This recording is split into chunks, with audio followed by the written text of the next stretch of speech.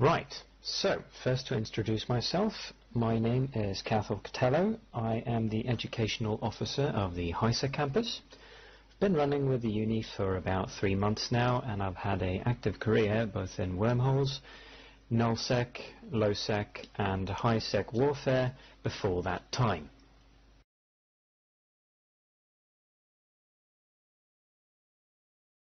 So, today's class is going to be about fitting, specifically fitting 101, the most basic things you need to know before starting to fit on modules onto your ship. I can now assume that everyone is following along on the slides I've linked in lecture.E-UNI. And if I could get a confirmation that everyone is listening, I'd be very grateful. Please put an X in the lecture.E-UNI chat channel now.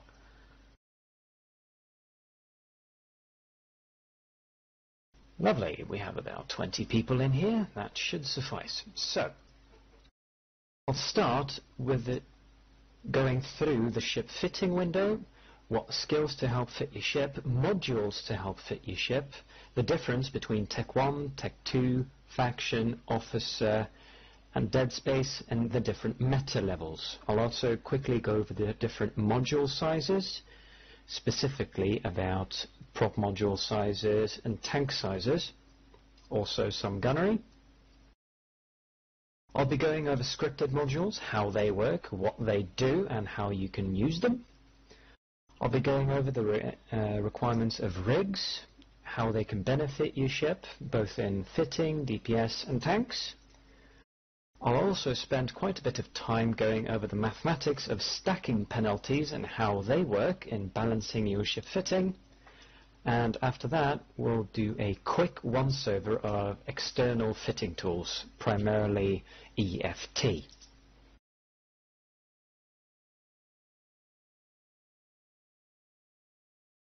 Are there any questions before we begin?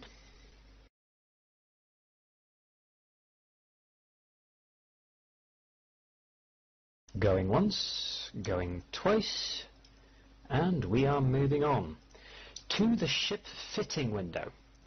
Now the ship fitting window is split into two main components, the view part and the statistics part.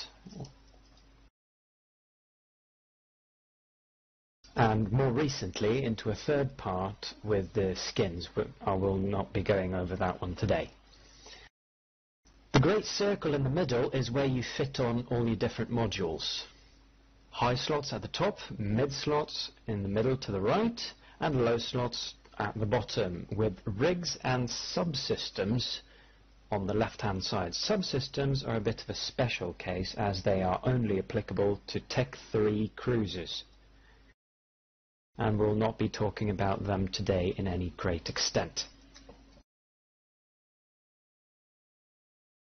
Now, almost every ship, except for Tech 2, has 3 rig slots where you can fit different rigs, and they all have different calibration costs. The number of remaining calibration points on your ship can be viewed on the top left-hand corner.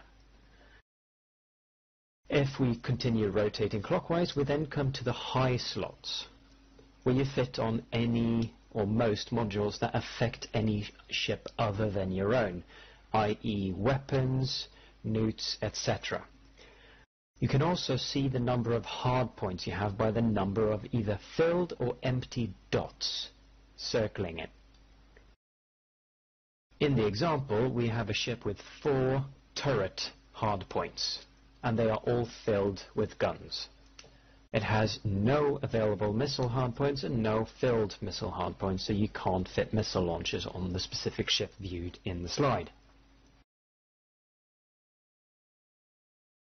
Continuing to rotate clockwise, we then come to the mid slots, which contains any shield tank, any propulsion inhibitors such as stasis webifiers, scramblers or disruptors, and any active propulsion modules such as afterburners or micro warp drives. There are also many other things that fit in the mid slots.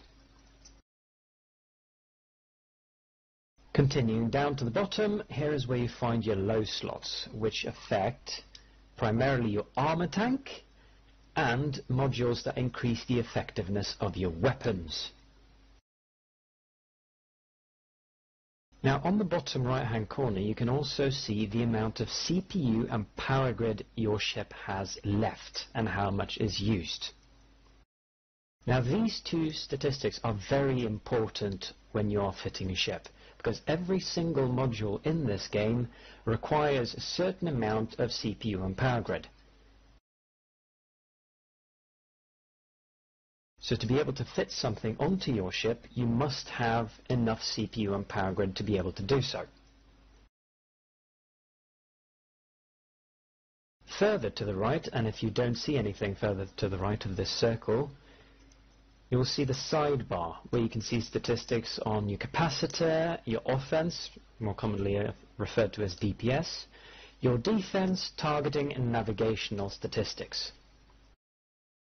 I will not be going over them in great detail today, but I will mention that DPS is pretty important. Also, under the Defense tab, you will see at the top right hand corner of the Defense part of the window, you will see a number consisting of a certain amount of HP. If you hover over it, a tip will show up saying that this is your effective hit points, an approximate total hit points of ship with current resistances, which means that that is how many points of damage you will be able to take before your ship explodes. Now this can vary based on how many hit points your ship has in certain shield, armor and hull, and how much resistance they have to certain amounts of certain types of damage. These damages are split up into EM, thermal, kinetic and explosive. And the higher resistances you have, the more damage you'll be able to take.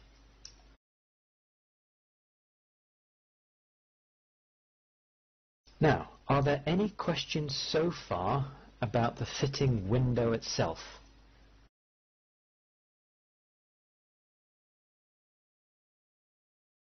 Going once, going twice, and we're moving on. Let me know if I'm going too fast, guys. Now, there are certain skills you may want to train up to be able to most effectively fit your ship. These are referred to as fitting skills. The most crucial ones, the ones you will want to train up pretty quickly, are power grid management and CPU management, which increase the total amount of CPU and power grid available on every single ship you sit in. So increasing those skills will mean that you have more fitting space available on your ship and you can fit on more powerful modules, thereby increasing the effectiveness of your ship.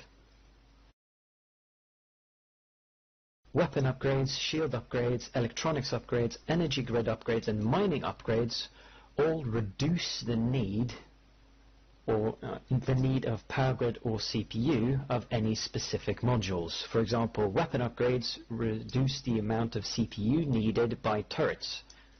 For example, advanced weapon upgrades require weapon upgrades to level 5, so that's a bit further down the line. But it reduces power grid by turrets and is also a very important skill later in the game. All of these skills listed on this slide are very, very useful and should be trained up.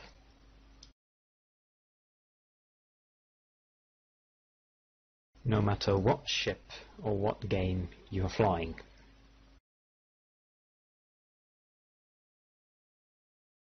Any questions so far about the fitting skills?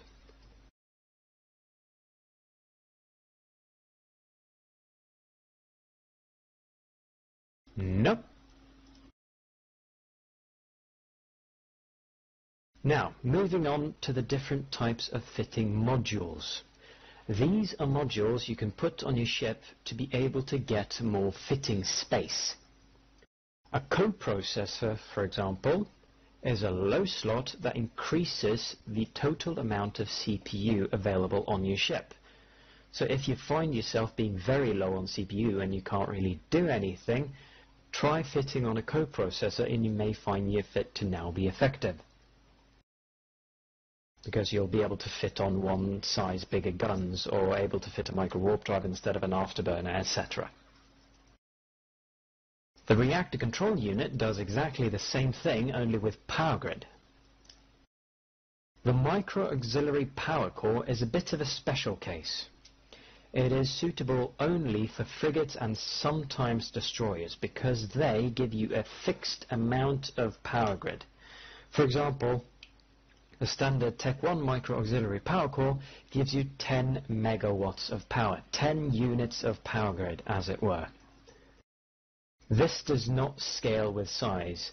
Getting 10 megawatts of power onto a frigate may be a massive difference when you only have 80 or 90 already, but getting 10 extra power grid on a ship with 10,000 power grid already is not going to make much of a difference, and it still takes up a whole slot.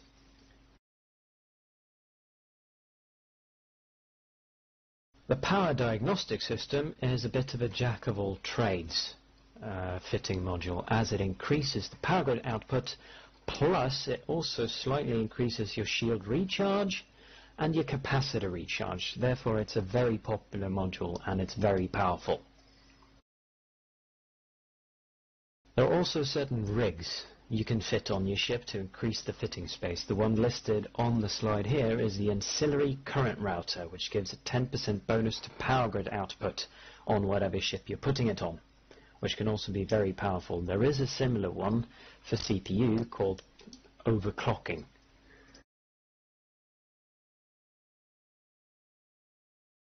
Now, a general rule of thumb to keep in mind when fitting things like this on your ship is that if you need to put more than one of them on, your fit is something wrong. There is something in your fitting that needs to be changed if you need more than one fitting module on. For example, if you need 2 coprocessors for your fit to work, you may want to consider redoing the whole fit instead of trying to cram it in there, as it were.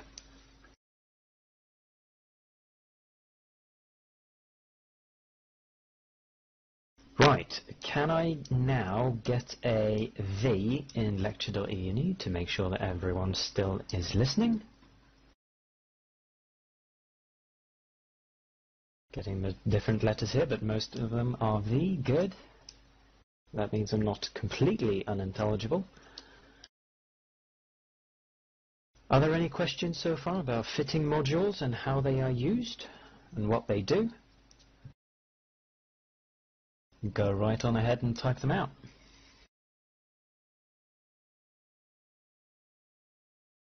By the way, guys, feel free to ask questions before I ask for them. Just make sure to put your hand up first.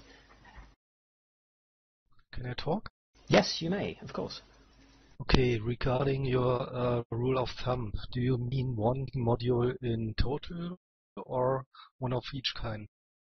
I generally mean one module in total. If you find yourself needing both the coprocessor and the reactor control unit, something should be changed on your fitting. Okay, thanks. Does that answer the question? Lovely. I'll ask my question here too. So in my current fit, I have a micro auxiliary power core in there. However, I just noticed that when I activate it, it uses up almost as much of the power grid as it gives me as a bonus. Is that normal? The micro auxiliary power core? Yes, tier 1. So when I deactivate it, my power grid at the moment is 8.3 out of 40.3, and when I activate it, it's 19.8 out of 51.8. So on both sides, it's like plus 10. I don't actually know I have it in here right now. I think I got something in here that you still have, but yeah, the micro auxiliary power core doesn't actually require any power grid to activate. It actually provides power grid. It does, however, require quite a bit of CPU to put on. So it costs CPU to get more power grid. It's sort of a converter, as it were. Same goes for the reactor control unit and the power diagnostic system. Both of them require quite a bit of power grid. However, the coprocessor does not require any power grid. The reactor controls and power diagnostics require CPU. Sorry, misspoke there. And Mithlug, I have no idea about what clicking sound you're referring to, but I'm hoping it goes away. Let me know if it doesn't.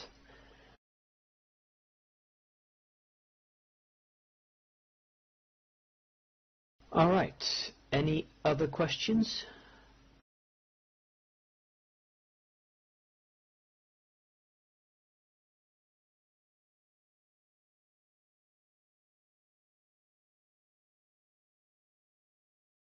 Alright, moving on.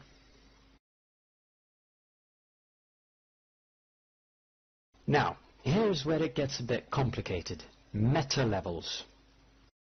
You'll often hear somebody say this module is Meta 4. Every single module in this game comes with a great number of variances. For this example, we're going to use Warp Scrambler. There are 19 different kinds of Warp Scramblers, and they all have a different meta level. The Warp Scrambler 1, for example, is a meta level 0. The Warp Scrambler 2 is a meta level 5. Every Tech 2 module in this game is meta level 5. Any Tech 1 module is meta 0 through 4. Generally speaking, the higher the meta level, the better the module performs.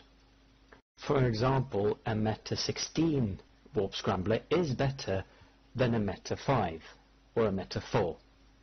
Although in some very special cases you may see that meta 4 is exactly the same, or even in some cases better than meta 5, most notably micro-warp drives.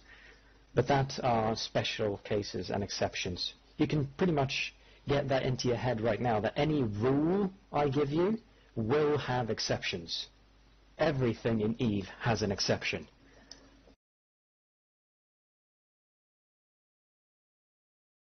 To find these meta levels, you can open information on any module. For this example, we'll be using the Warp Scrambler again.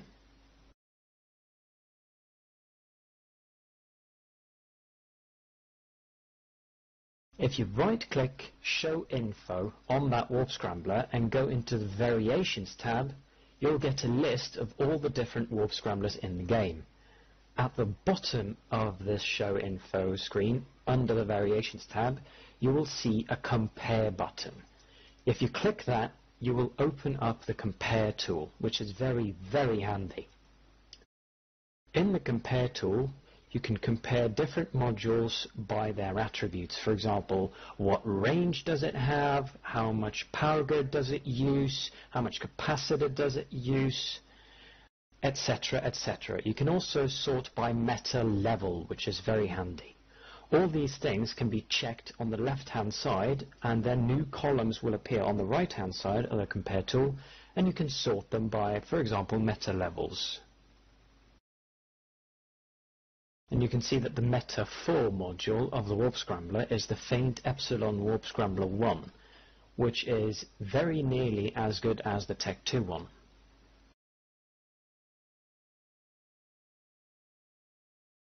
It's also important to note that, generally speaking, although again, of course, there are exceptions, the higher the meta level, the more expensive a module is. So, for example, the officer modules that are listed at the bottom of the slides here are very, very expensive indeed, counting in the hundreds of millions or even billions of ISK per module.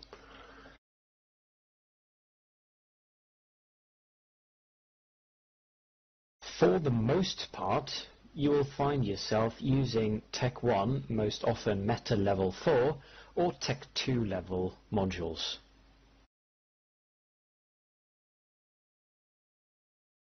In the Warp Scramblers, you can see that we have 4 different kinds. We have Tech 1, Tech 2, Faction/Storyline, because they're kind of the same thing, and Officer.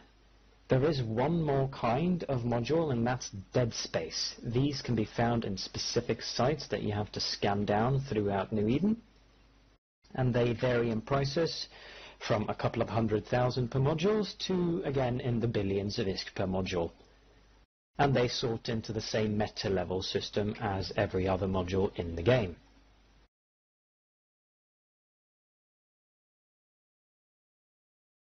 Now, any questions about meta levels and how they affect price and performance?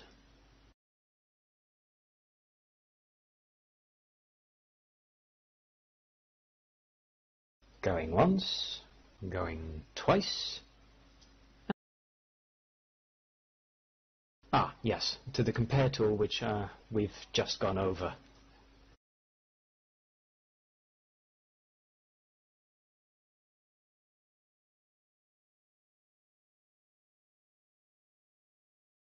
Next is module sizes. There are many different kinds of sizes for different types of modules, but generally speaking there are 5 main kinds: micro, small, medium, or extra large / capital.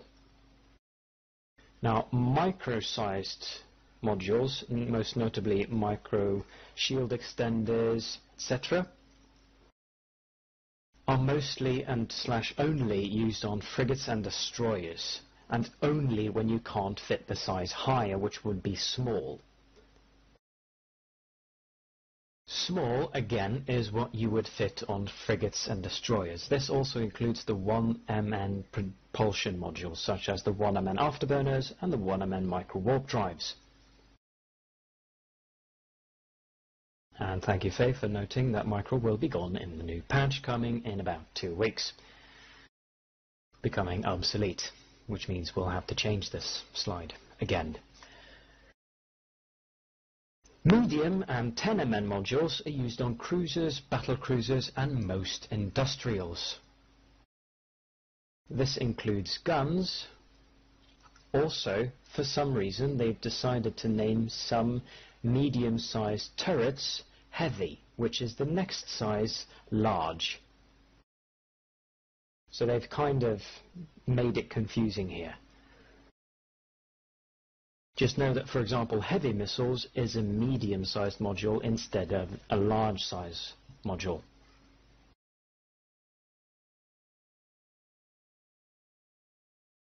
The large ones and the 100MN propulsion modules are used on battleships and or capital ships if there is no capital size.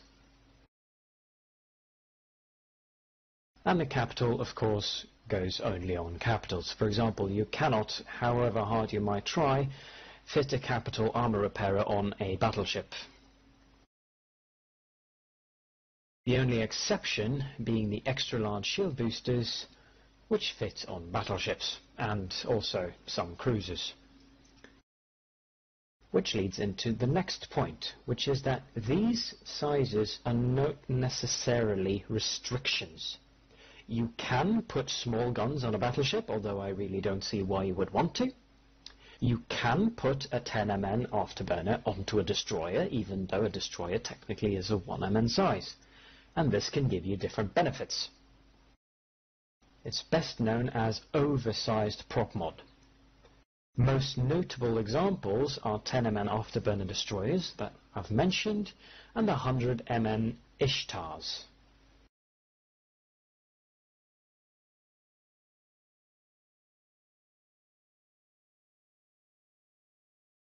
The other modules that you can oversize are the tank modules, most notably shield extenders, shield boosters, armor plates, etc.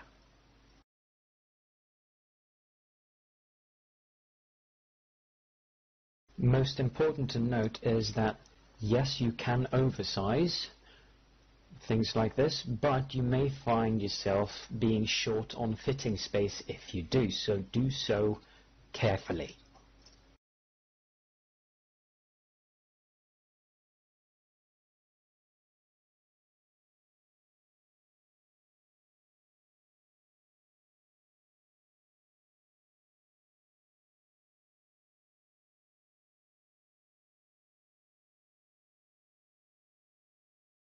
Are there any questions so far about the module sizes?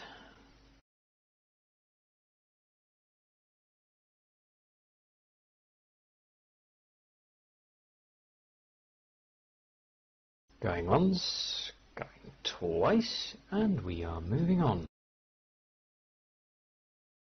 to scripted modules. Scripted modules are always mid-slots modules. Now these can boost either your own or a target's ability to do certain things.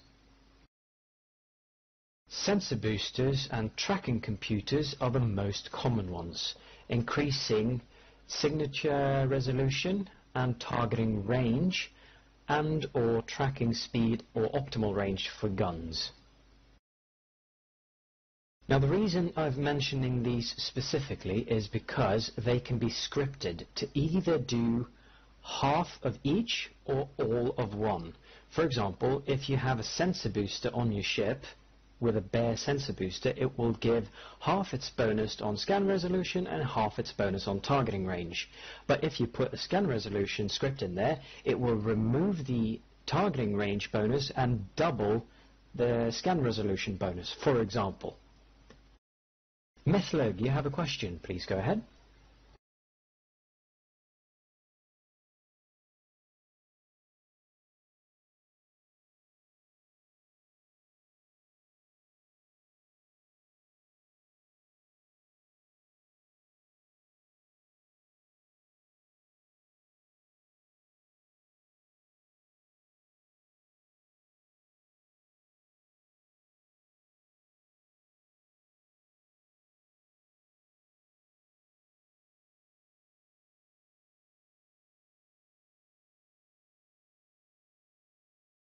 Methlog?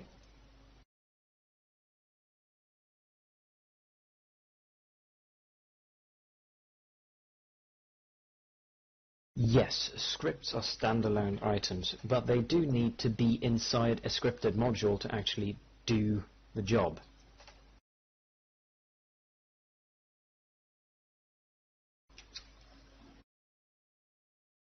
Can you all hear me? Loaded in, yes. Can they be loaded in just like ammo, basically? They do not get consumed, if that's what you're asking, but in all other ways, yes, they behave like ammunition. Thanks. And yes, I was pausing for a question.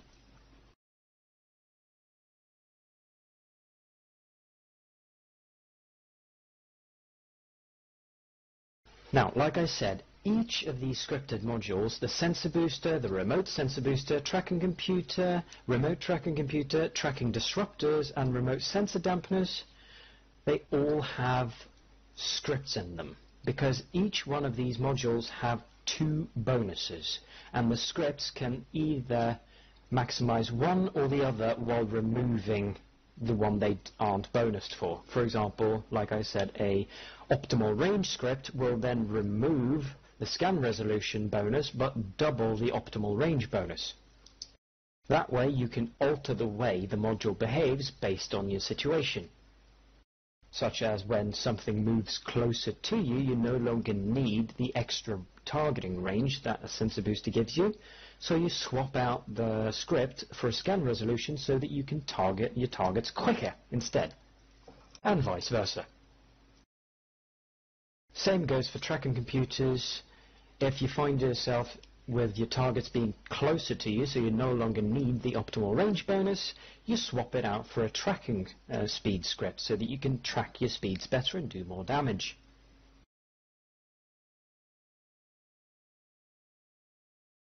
Like I said, these scripts last indefinitely, so as long as you have one of each for your scripted modules, you'll never run out of them. And they load instantaneously within one server tick, so you don't have to worry about them taking a long time to load. There is one more special case, and that's the warp disruption generator, which is only used on heavy interdictor cruisers, Tech 2 interdiction cruisers, can be scripted to act like infinite points. These modules with these scripts in are the only thing that is capable of holding down supercapitals, like supercarriers or titans. But these are special cases, and those modules have only that specific rig. Without the rig, they act like a mobile warp disruption bubble.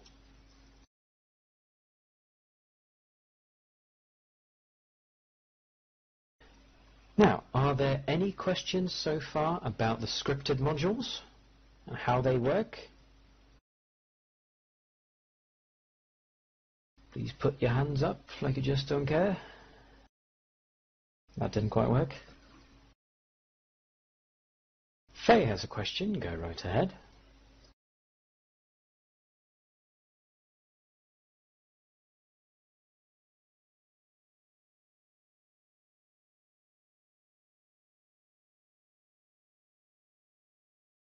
Gio, if I'm understanding your question right, they don't change automatically. The script you have in your module, it gets loaded in like ammunition, will change how that module behaves. The script will stay in there forever until you take it out, and when you take it out it gets removed within one server tick, i.e. very close to instantaneous, and the same for when you're loading it.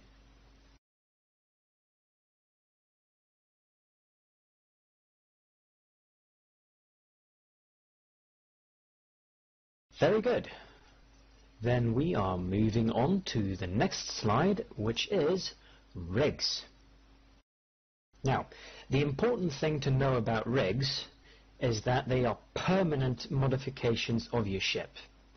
You cannot take them off without destroying them.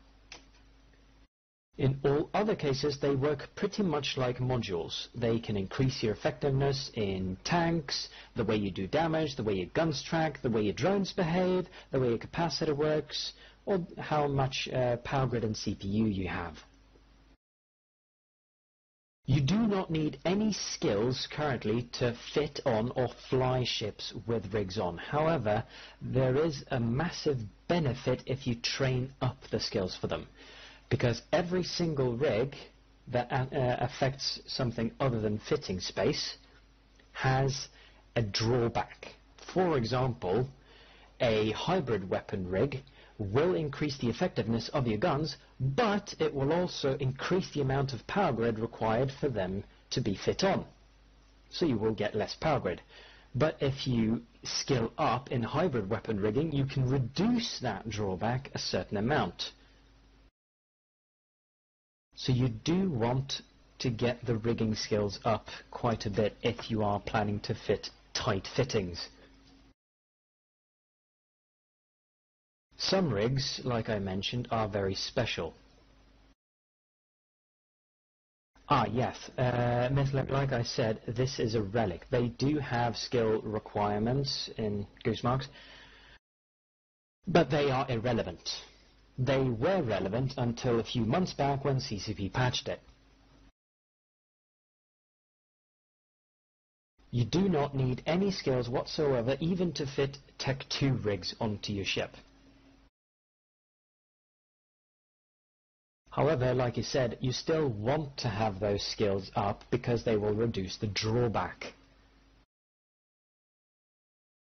The drawbacks can be seen under the attributes, the amount it does, and under description. For example, the one you linked here, small projectile burst aerators, will increase your ship's projectile turret rate of fire, but it will also increase the amount of power grid used by each gun. If you skill up in projectile weapon rigging, you will get less of a penalty. You cannot completely remove the penalty, however, no matter how skilled you are. Now, all rigs have two variants, Tech 1 and Tech 2. They are produced with certain salvaged materials differing for each rig. I will mention that Tech 2 rigs are produced by Blue Salvage, which is significantly more expensive than the standard salvage, which means that Tech 2 rigs are generally very, very expensive in comparison to their Tech 1 variants. For that reason, Tech 2 rigs are generally not recommended for PvP-specific ships.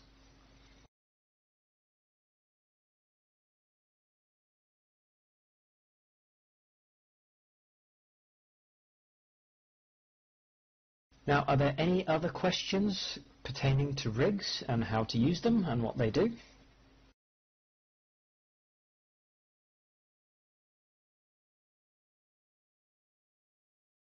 Going once, going twice. To the wondrous world and mathematics of stacking penalties. Excitement. Now, stacking penalties pertain to certain modules. It affects how effective it is to put more than one module affecting the same attribute of a ship. The most common ones are the ones that increase the resistance of your ship and the ones that increase the damage done by your guns or missiles. For example, heat sinks or adaptive invulnerability fields. For example, both of those are stacking penalized, as it were. Any module with a stacking penalty will show under the description tab penalty using more than one type of this module or similar modules that affect the same attributes on the ship will be penalized. Now, what this means, in effect, is that the more modules you put on the same ship that affect the same attributes, the less effective modules are going to be. So, if you only have one module that is affecting a certain attribute, for example, if you have only one heatsink on a ship, that heatsink will give 100% of its bonus.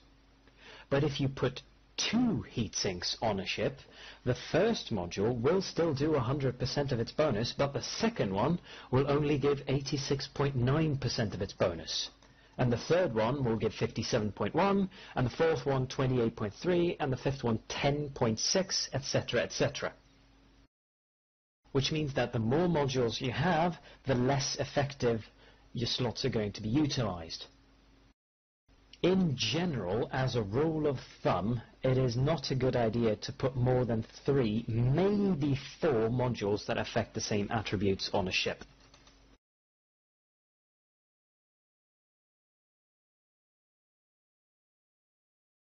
Now, there is one exception to this.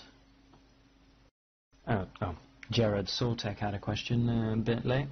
Rig skills. Is the drawback calculated and persisted during install, or is the drawback reduced if I train the appropriate rigging skill after installing it? Yes, if you train up the drawback reducing skill after fitting the rig on, you will still get the benefit of the skill. So you will see it getting more fitting space, for example, if we're going with a small projectile burst aerator. If you fit it on your ship and then train up projectile rigging, you will see that you then have a bit more power grid to play with. This goes for the same if somebody else rigs it for you and then gives it to you. No worries, Jared. Now, where was I? Yes, yeah. Now, there is a bit of a special case with damage control units.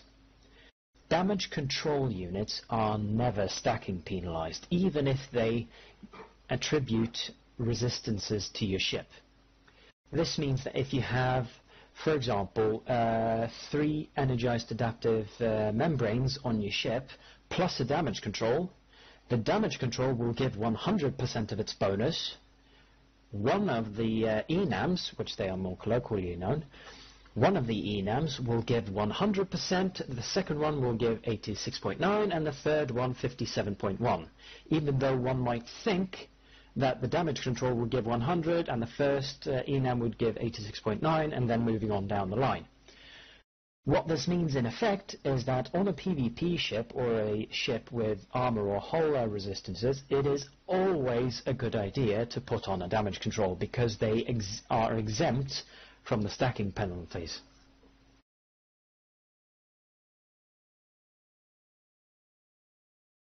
No, only one damage control. You cannot fit more than one damage control on a single ship.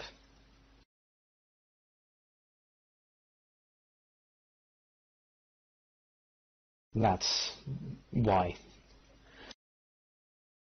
Last thing I'm going to mention is that the way it is calculated, as in the first, the second and the third module being affected by stacking penalties, is that if you have one module which gives a 20% bonus to an attribute and one module giving 15% bonus to that module, the one with 20% benefit would give 100% and the one with 15% would then give 86.9%. So you always get the maximum amount. And Seamus talked about modules that are also exempt from stacking penalized during the Q&A game mechanic. Yeah, he knows what he's talking about. Andrew LaFollette, feel free to ask questions.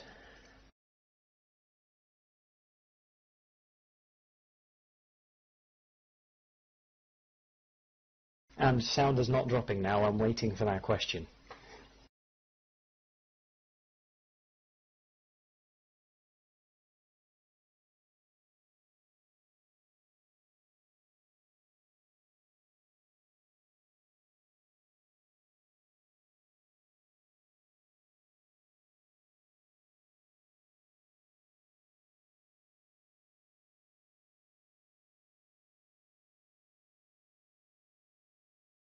In rigs, it is a bit special. The drawbacks are additive, whereas the benefits are stacking penalized. So putting on rigs goes including in the fact that you generally don't want more than 3, maybe 4 modules, including rigs, that affect the same attribute. The drawbacks, however, are additive, so it will always be, for example, if you have no skill in that particular, it will always be 10%.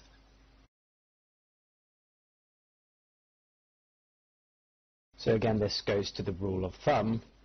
You generally don't want more than 3 or maybe 4 modules or rigs affecting the same attribute on your ship. I hope that answered the question. Lovely. Moth, go right ahead. Feel free to speak up and mumble, by the way. Yeah, could you go over that last thing you talked about the order of the first bonus and that stuff? Thanks. Yeah, okay, so I'll repeat that. The way it is calculated by first, second, third and fourth module being affected by stacking penalties, the first one giving 100%, the second one giving 86.9, the third one giving 57.1, etc.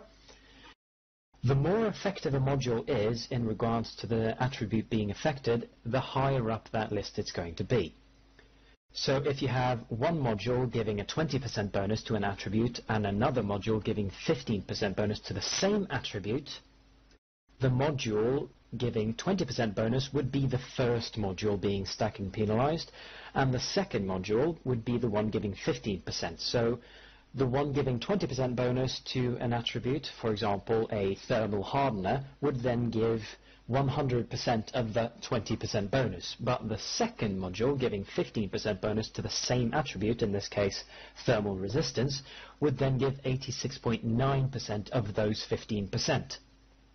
So something like 12 point something percent bonus instead of the 15 you would expect.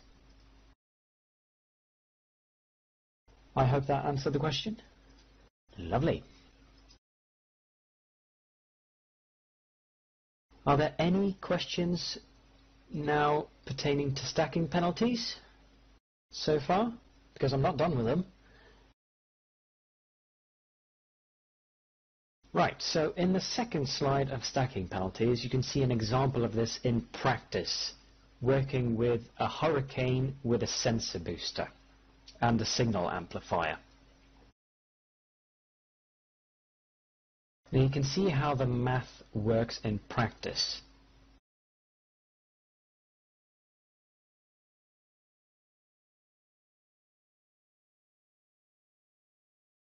If stacking penalties didn't exist,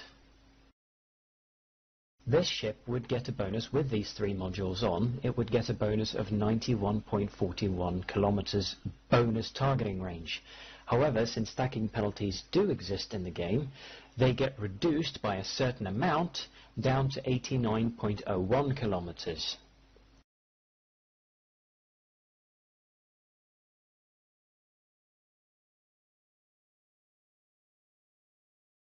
Now, I won't bother reading all of this math out loud, but I'll give you a minute or 2 to read over it, and if you have any questions, feel free to put your hand up.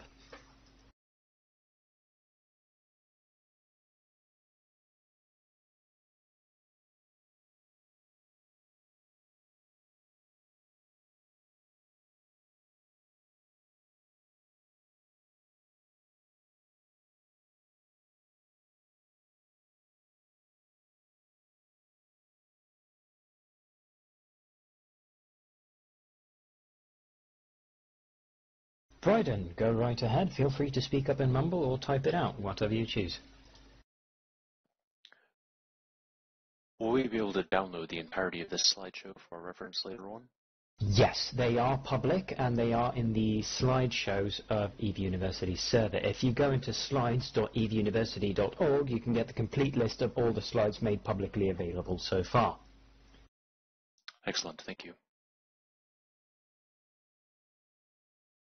They are now linked in lecture.E-UNI as well.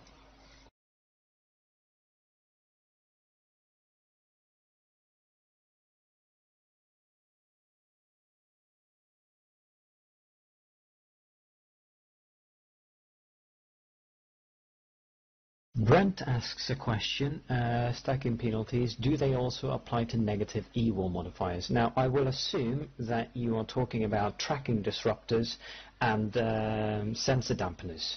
And yes, stacking penalties do apply to them. So the more sensor dampeners you have being applied on a single ship, the less effective the next one is, etc., etc. Yes, 2 Maulus's using 6 dampeners on a single ship would be very ineffective. That is why you see more spread on sensor dampeners and tracking disruptors. I.e. why a Maulus wouldn't use all its dampeners on a single ship, it would rather spread it over a range of ships. That way it gets a maximum amount of E-wall per ship.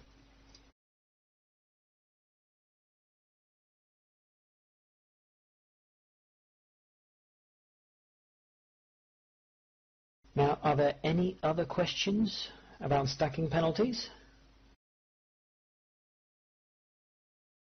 Going once, going twice, and we are moving on to external fitting tools.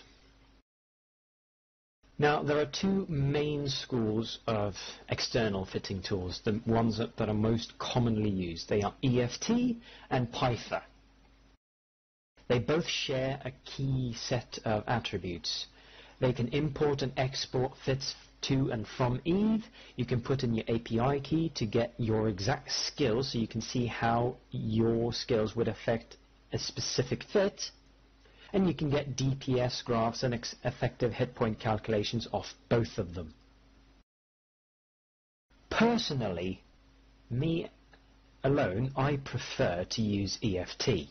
I like EFT better than Python. However, many people prefer Python as Python is available on Apple, whereas EFT is not, unfortunately. If you want more information about EFT, I will be giving another lecture about that later on today.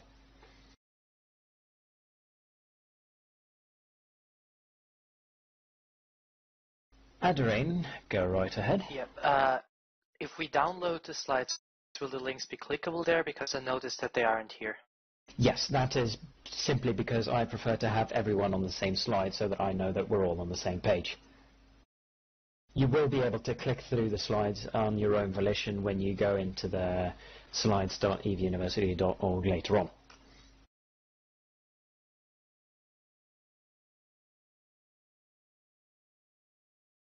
Now, there are a few fits available publicly on the E-UNI Wikiship pages, and they are in EFT/Python format, which means that you can copy them from the web page and then paste them into EFT or Python, seeing exactly how they would work with your skills, for example.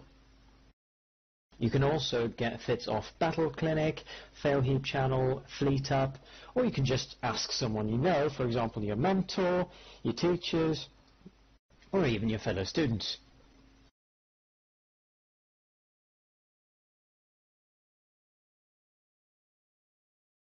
Now, I won't be going over EFT or Python in any more detail today, but the question Solidus asks there, is there a reason why you have a caution on Battle Clinic? Yes, and that is because Battle Clinic, number 1, doesn't track with updated versions of EVE, which means that a fit may be outdated, i.e. the modules no longer exist, or the modules have changed and the fit is no longer viable, etc., etc.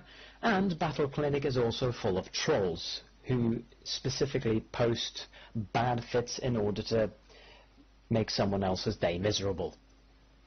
that's just how they get their jollies off, I guess.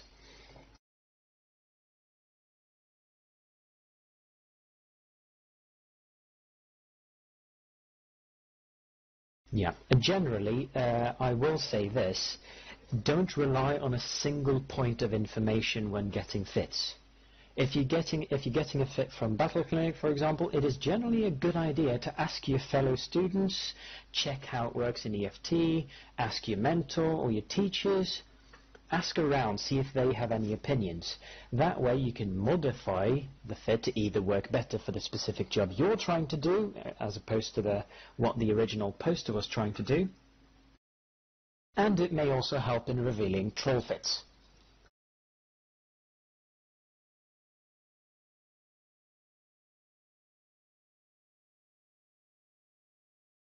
Now, from this point on, I've now gone over all the different things you need to be aware of before you start fitting your ship, i.e. what modules you can use, what skills you need to have, etc., etc.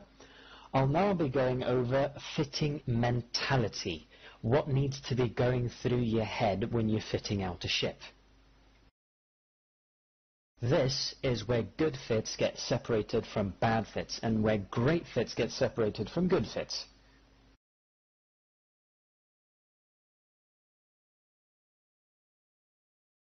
Rule number 1. Specialize. Trying to fit up a ship to be okay at every job means that it's going to be crap at most of them. This is key. If you forget everything else I've said today, remember this one thing. When you're fitting up a ship, specialize its ability to do a very specific job. For example, if you're fitting up a sniper ship, fit it up for long-range damage dealing only. Don't try and fit long-range and short-range weapons on the same ship, because that means that it's generally going to be ineffective at both jobs.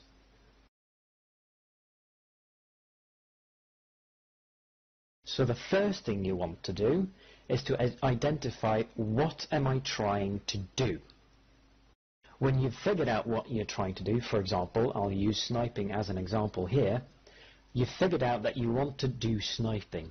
Then you need to choose your ship based on that ship's bonuses.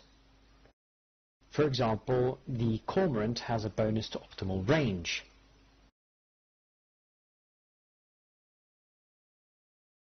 So a Cormorant would be a good idea for a sniping ship, for example. Third thing you want to do is to fit your ship with modules that maximizes that ship's ability to do that job. So for example, on the sniper ship you would fit long-range modules instead of short-range ones. And you would fit the weapon type it's bonused for. So in this example, that would be hybrid weapons, railguns. The same goes with tanks. Specialize in one kind of tank, either shield or armor or speed, or hull if you're feeling special. It is much better to be awesome at doing one thing than being sort of okay at all of them.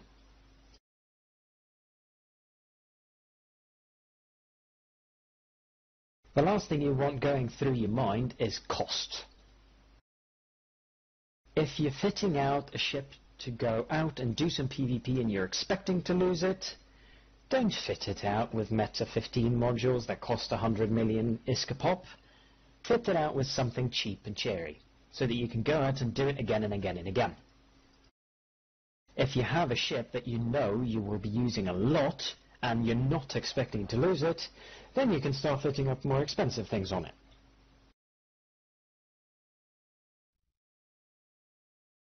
For example, if you have a mission running ship.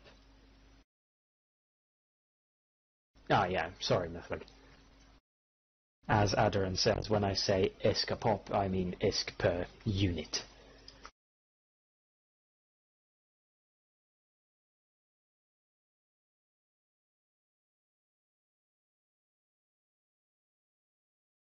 Now, I'll repeat the fitting mentality one more time. There are 3 parts. Number 1, choose what job you're trying to do. Either sniping, tanking, damage dealing, or whatever. It goes for the same for every time. Thing number 2 you do.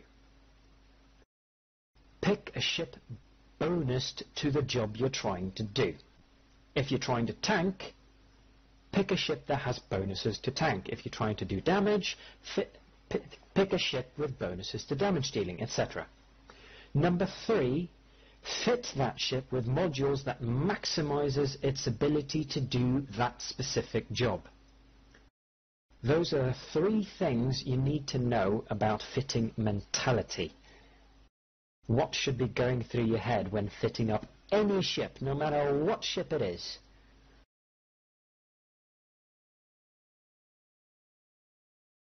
Are there any questions about the fitting mentality?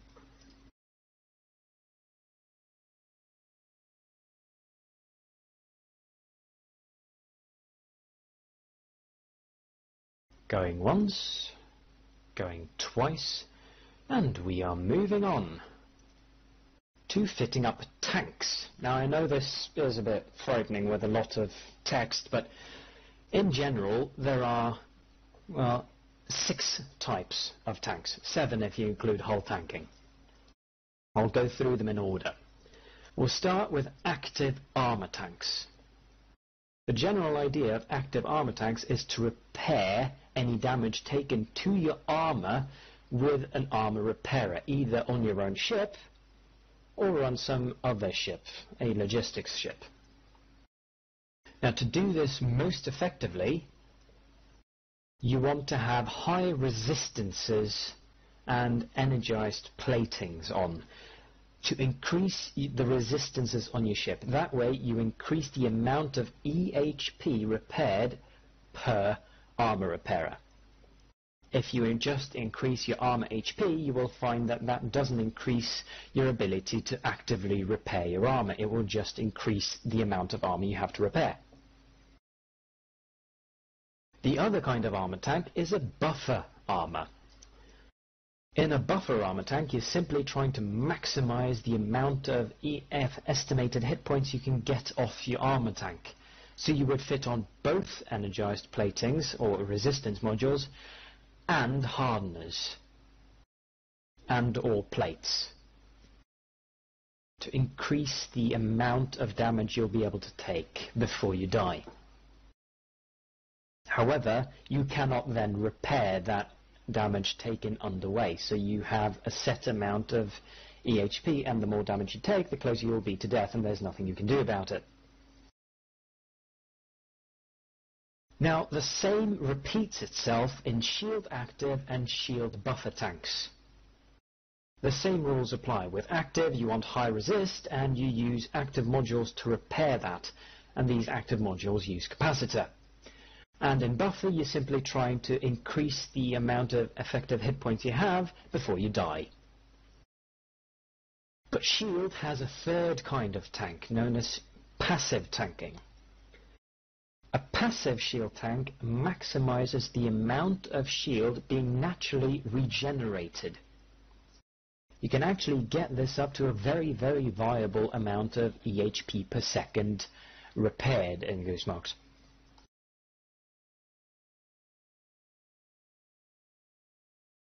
This uses shield power relays and shield extenders and hardeners to increase the amount of shield you have, to reduce the time it takes for your shield to recharge, and increase your resistances. The reason you may want to use shield extenders on a passive tank is because shield extenders increase the maximum hit points you have in your shields, but they do not affect the shield recharge time, which means that you repair more hit points per unit of time, which means that you effectively get a bigger tank. Now, shield passive is generally only used in PvE. That should be mentioned, because in PvP you will find yourself facing more damage per second than you are able to passively recharge, although of course there are exceptions. Now the sixth kind of tank is a speed tank. Speed tanks is mostly only used on frigates and destroyers because they can move very, very quickly indeed, and they use this to go very close to their target, orbit them very close, and move so fast that they can't be hit. The guns of the hostiles just keep missing them. It's known as a speed tank or a signature tank. It does, however, require quite a bit of real-world skill to pull off.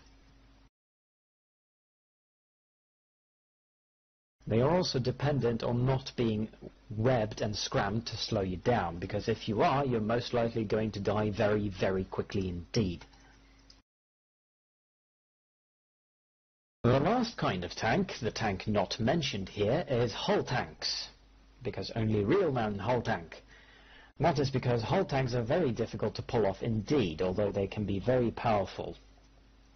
Most notably, you can hull tank certain ships to be able to withstand ridiculous amount of damage, mostly Galente ships. For example, I have a mate of mine that flies a hull-tanked Algos with the tank of a cruiser,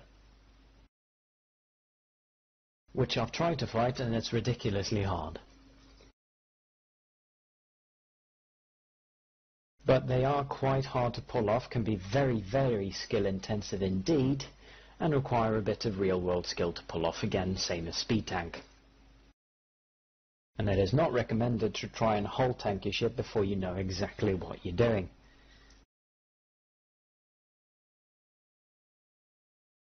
Now, are there any questions about fitting tanks so far?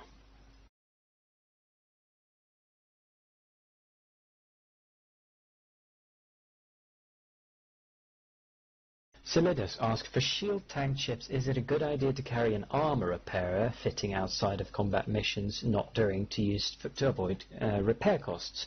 Yes, you can do that.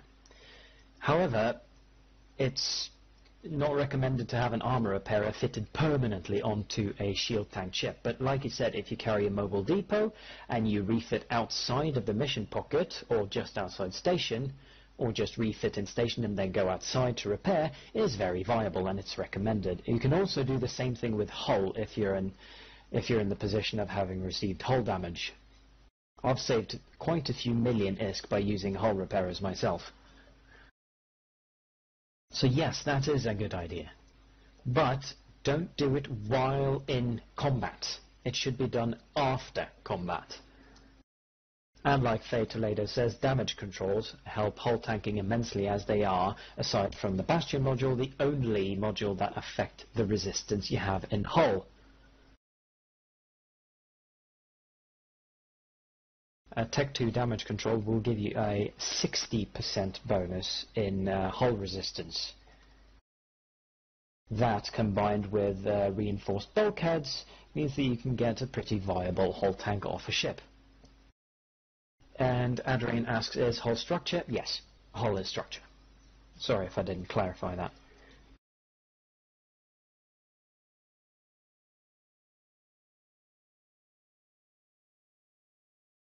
Any other questions so far? Going once, going twice, and we are moving on to fitting turrets. Now, the same rule applies when fitting turrets as when fitting tanks. Fit up one type of gun and one size of gun and one sub-size of guns. And also one meta type of gun. Pick a range and a weapon type and a meta type and a sub-size and stick with it. Be awesome at that one size and tank weapon type instead of being sort of okay at several of them. The main thing you need to know is that short-range turrets, autocannons, blasters, pulse lasers have higher DPS, faster rates of fire, lower volley damage, shorter range, better tracking, and they require less CPU and power grid, whereas the long-range turrets, artillery, railgun, and beam lasers have generally lower DPS, slower rate of fire, higher volley damage, longer range, worse tracking, and they require more CPU and power grid to fit on. So for a newer player, it is often easier to fit on a short-range gunnery than it is to fit on a long-range. Now, each class of weapon has 2 or 3 sub-sizes. For this example, I'll be using the autocannons because they are very easy to set apart. You have, for the small type, the 125, the 150, and the 200mm subtypes, or sub-sizes. The 125 having less DPS, but faster tracking and less optimal range. But the larger you go, the more DPS, the longer range, but less tracking you will have. This goes across blasters and pulse lasers as well, and also to railguns, artillery and beam lasers as well.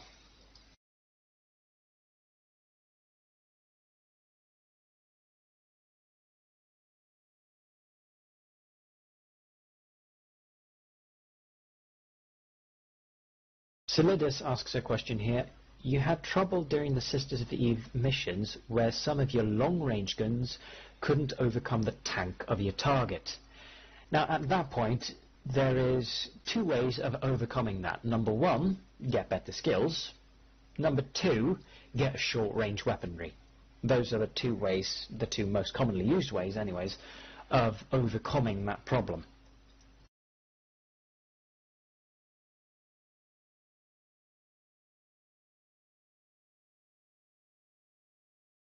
You can also, if you were using the smallest sub-size of long-range weapons, consider going upper size, which would have more optimal range and slightly more DPS to also overcome that problem.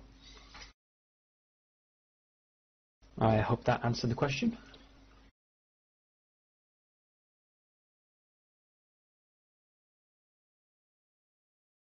Yeah, you overcame the problem using short-range weapons instead. Well, there is a third way. You can get help from someone else. You can run them as a fleet, as a team. That way you double your DPS effectively.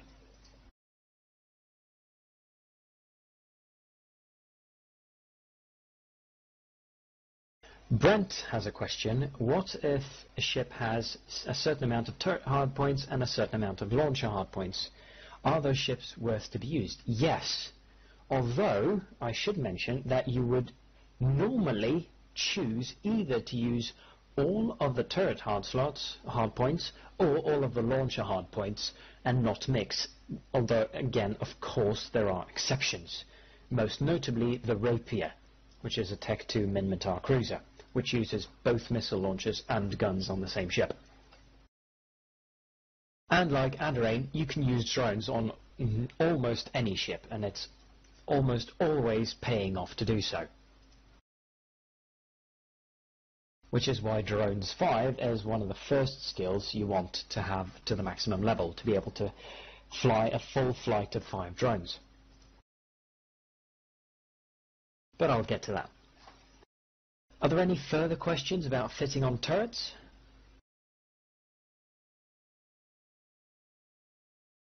Going once, going twice. And we're moving on to fitting missile launchers. Now, missiles are slightly simpler than turrets. There are only 2 major launcher classes for each size of ships. For frigates, that would be light missiles and rockets. For cruisers, that would be heavy missiles and heavy assault missiles. However, they do also have a third kind of launcher called the rapid launchers. They come in rapid light and rapid heavy, and they fit onto cruisers and battleships respectively. There is no rapid variant for frigates. Now, the rapid light launchers have the advantage of using smaller missiles. Now, the reasons you want to may use smaller missiles is because missiles do damage based on a couple of attributes of the target ship and attributes of the missiles themselves, most notably explosion velocity and explosion radius. The smaller the explosion radius on the missile, the better it is, because the explosion radius of the missile does damage onto the target ship depending on the target ship's signature radius. If the signature radius of the target ship is smaller than the explosion radius of the missile, you will do reduced damage, which means that it is basically pointless to shoot torpedoes at a frigate. You'll do almost no damage to it at all, which is kind of confusing, I know, but that's the reality of it. Mythlerg, you had a problem? Question? Destroyer is clumped with frigates, yes, and battlecruiser is with cruiser. That is correct.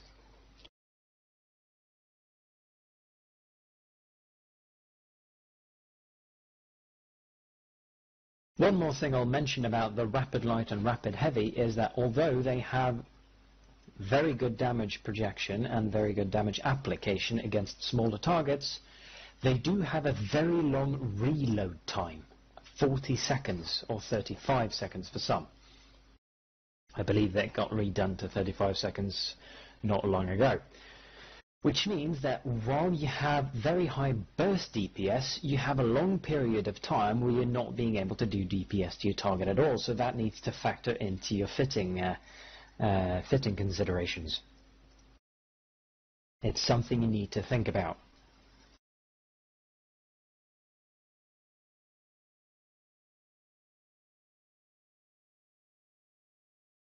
Last thing I'll mention about fitting missiles is that they do come in two different types, light missiles and rockets, like I said, for frigates, and heavy missiles and heavy assault missiles for cruisers. Now, they come in long-range and short-range variants, light missiles and heavy missiles being long-range, and rockets and heavy assault missiles being short-range. Now, there is a very big difference in the ranges between them. Whereas heavy missiles can have ranges up to 70 kilometers, heavy assault missiles can be as low as 16 kilometers. So when in doubt, it is generally recommended to fit the longer range version so that you can always apply some damage to your target. Otherwise, you're going to be basically a duck in a pond, not being able to do anything, which is very frustrating indeed, let me tell you.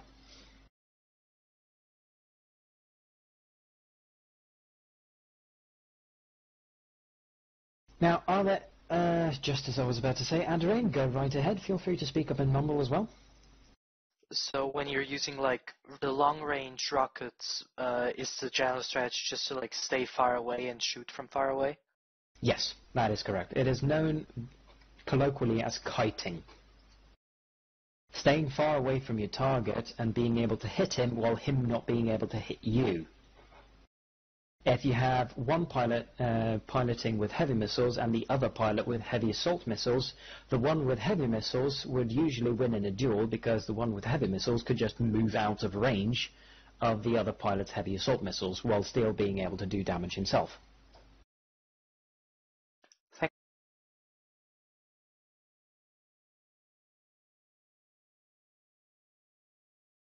Now, we are moving on then to fitting... Oh, never mind.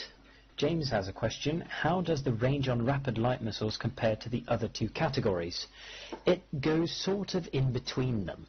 A rapid heavy missile launcher will go right in between cruise missiles and torpedoes in range. So it would have mid-level ranges.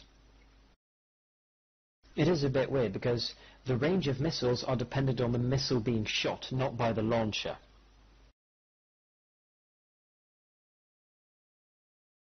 So if you're using a light missile launcher and a rapid light missile launcher right next to each other, they would have pretty much exactly the same effective range. Unless the ship is bonus to one of them, but not the other, of course.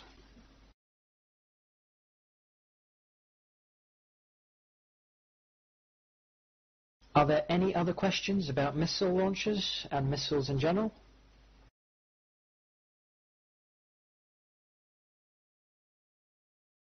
No? Then we are moving on to propulsion modules. Now there are two different kinds of propulsion modules. Actually three, but I'm just going to go over two of them now. It's afterburner and micro warp drive. Afterburners increase your speed by a set amount, 112.5 for the Meta 1, up to 159 for some of the faction ones. Now afterburners increase your speed. baseline. They take up quite some capacitor, but not a ridiculous amount, so it's fairly easy to keep cap stable while using them. Micro warp drives increase your speed a lot more, but when they are active, they increase your signature radius by a ridiculous amount, 500% for the lowest meta ones, although some of the higher level ones don't do quite as badly. And they also reduce your maximum amount of capacitor total, which means that a permanent portion of your capacity is going to be taken up by a micro warp drive, even if it's not active. Which means that it's a lot harder to be cap stable with a micro warp drive than an afterburner. Also, micro warp drives can be shut down by a hostile warp scrambling you. That is very important to note.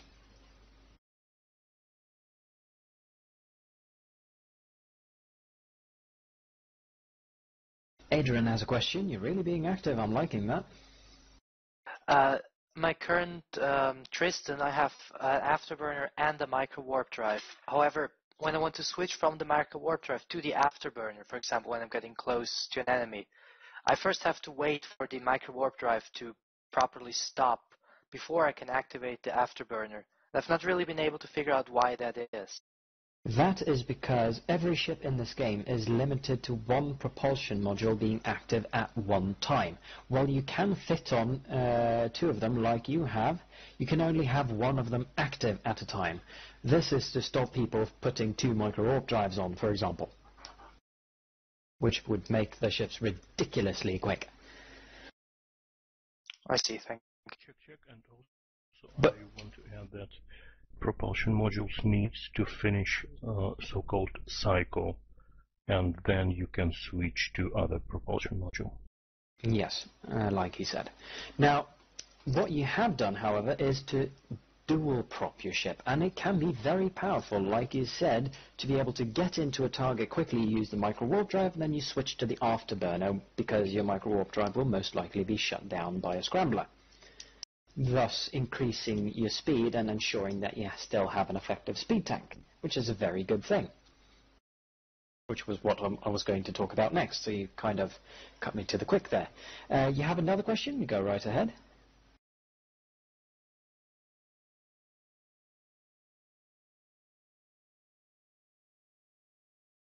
Adarain? No, that arm raising is still the one from before. I don't have another one. Oh, okay. That's fine.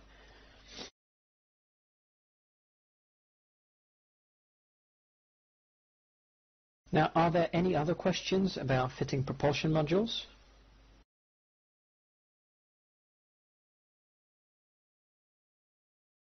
No? Then we are moving on to the last slide of this lecture. Modules to watch out for. Modules that seem very good but may not be. There are three of them. The first I'll talk about is the warp core stabilizer. Now, on the face of it, this looks like a very powerful module. Indeed, it reduces your chance to be warp disrupted or warp scrambled, i.e. if you have a warp core stabilizer on your ship, even if you're being warp disrupted, you can still warp away, which seems very powerful indeed. However, they have massive drawbacks. A 50% reduction in targeting range and a 50% reduction in the scan resolution, which means that in effect you're pretty much going to be unable to effectively do combat. However, if you're not planning to do combat with your ship, it could still be a good idea to fit something like this on. Fitting warp core stabilizers onto haulers, for example, may be a good idea, because you're not planning to use that hauler for using in combat. It is not meant to shoot back, it is meant to run away.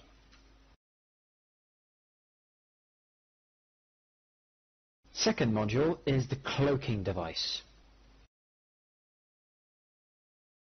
Now, cloaking devices, again, seem very powerful on the face of it, being able to completely hide your ship from both D-scan, overview, and visual in space. However, while they are active, they significantly reduce your speed, which means that you won't be able to go anywhere, and you cannot target anything else, which means that any other module you have will be offline, including tanks. And while they are offline, they still have a severe penalty to scan resolution, which means that they will limit your ability to do combat, although not as severely as a warp core stabilizers. You can, however, use them in scouting ships, for example, which you may want to keep on a hostile gate, for example, whilst remaining hidden. Gio asks a question: cloaking does not hide you from local? No, it doesn't, but it does hide you from D-scan, and it does hide you from visual identification and from the overview.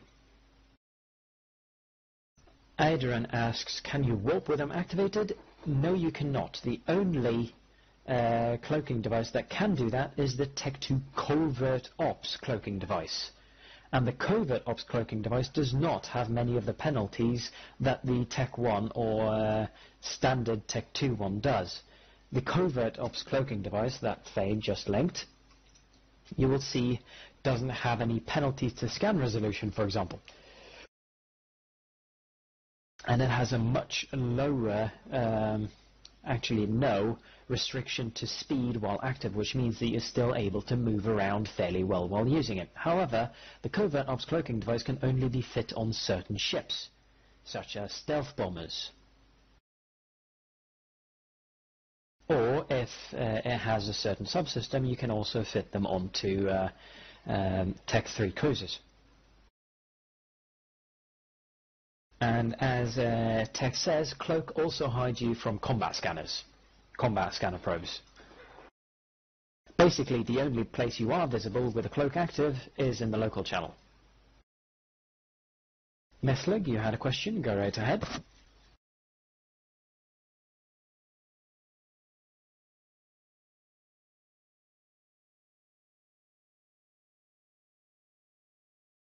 Okay, that's fine. Now, the last module is the inertia stabilizer. Now, this one's a bit more tricky because it seems to be very powerful. It has a very high bonus to maneuverability, which means that you'll be able to align much quicker. However, there is another module called nanofiber internal structure, which does the same job but better. So you will almost always want to fit nanofibers onto your ship instead of an inertial stabilizer.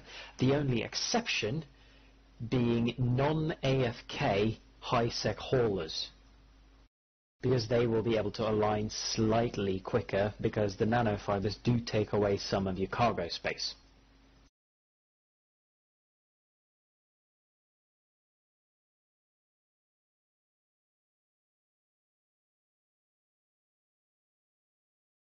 Now, at this point, I'm going to open up the floor for a general Q&A before we end the lecture. This is the end of the slides. I have no more things to tell you, so at this point, you're free to ask any questions you want, and I will do my very best to answer them.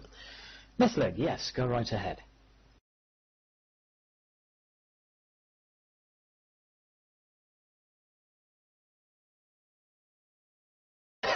Solidus, there is not going to be a test on this. Mithling asks, is it worth getting advanced weapon upgrades since it requires weapon upgrades 5? Yes, it is worth, but it, like you said, it is quite a bit down the line. When you get to be a few months old, it may be time to start considering getting advanced weapon upgrades because, especially on many of the Tech 2 higher level fits, it is required.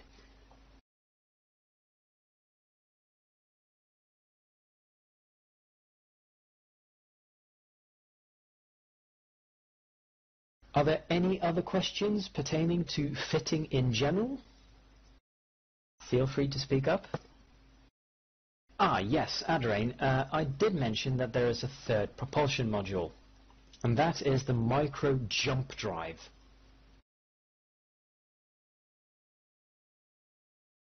What the micro jump drive does, it blinks you 100 kilometers forward in whatever direction you are moving. and it can only be fit onto battleships, and there is quite recently been added a medium micro jump drive which can fit on certain battle cruisers.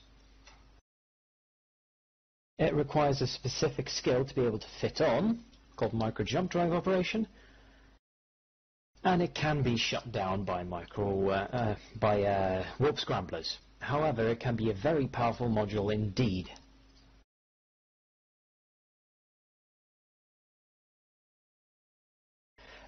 Tech Sharik's module placement in relation to thermodynamics is a bit more advanced. I will be mentioning that in my Fitting 102 lecture, which will be going up at 2100.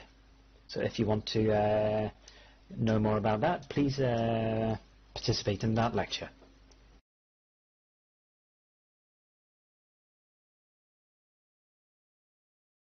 Now, unless there are any other questions whatsoever, I will thank you for listening, and please ask you for feedback, because that's the only way I can improve these classes.